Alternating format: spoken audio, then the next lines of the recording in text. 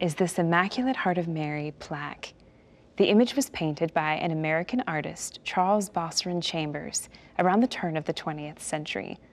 Our Lady here is wearing a white gown and a white veil and a blue mantle, and she holds the mantle back so we can see her Immaculate Heart. On the background are words written in script, such as, "O most blessed Mother, help all of us, Holy Mother, heart of love, ever listening, consoling." The plaque is made of wood and measures 11 by 14 inches and comes with a hanger on the back, and it comes from Italy, from the Bonella collection.